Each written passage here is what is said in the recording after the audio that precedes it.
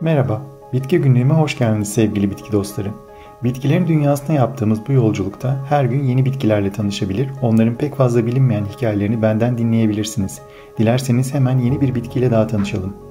Yılanpalmiyesi ya da Latince adıyla Salacca, zalacca, palmiyegiller yani arasa familyasından Endonezya ve Malezya gibi Güneydoğu Asya ülkelerinde yetişen, kızıl kahverengi ve pulsu deri görünümlü kabuklara sahip olan meyveleri nedeniyle yılanpalmiyesi denen kısa boylu tropik bir meyve ağacıdır. Nemli tropik ormanlarda, bataklık ve nehir kenarlarında doğal halde yetiştiği görülebilir.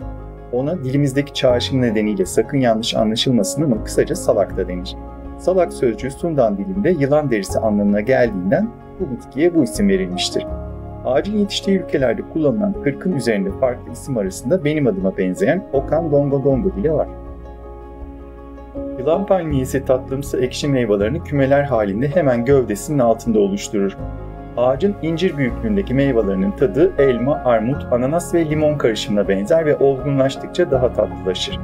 Ağacın meyvelerinin yenebilen iç kısmı tıpkı sarımsak dişleri gibi parçalı haldedir ve ağacın türüne göre açık sarıdan açık kahverengine dönen bir renktedir ve kuru ya da yaş gibi farklı doku özellikleri gösterebilir.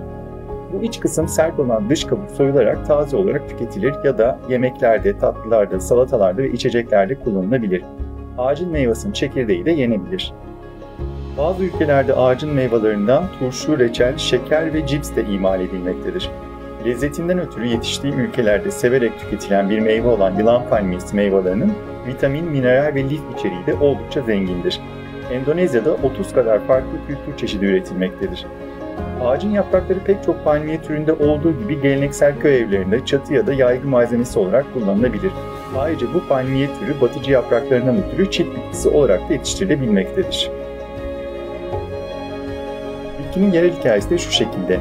Endonezya'nın Java adasında bir sarayda yaşayan güzel bir prenses kusursuz cildiyle gören herkesi hayran bırakmaktadır. Günlerden bir gün komşu krallıklardan birinden bir prens sarayı ziyaret eder ve prensese görür görmez aşık olur.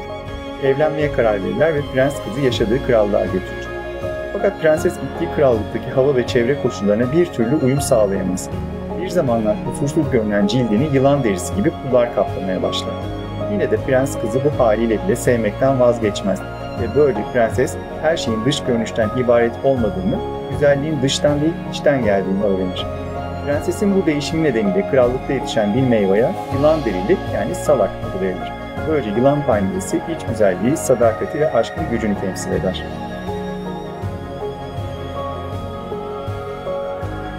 Bitki Günlüğü'nü ziyaret eden herkese bu videoyu izlediği, beğendiği, yorum yaptığı ya da paylaştığı için teşekkür eder, bol çiçekli günler dilerim.